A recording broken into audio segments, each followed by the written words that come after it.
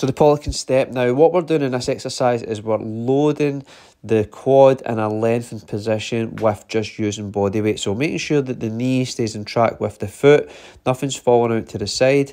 When we're doing this, we want to make sure that the other leg stays straight, so we're getting hip extension on that side and keeping the torso upright. We don't want to be rounding over, and this is going to allow your knee to get used to that feeling of maybe coming down a hill where your knee would start to track forward over your toes. So give this one a try.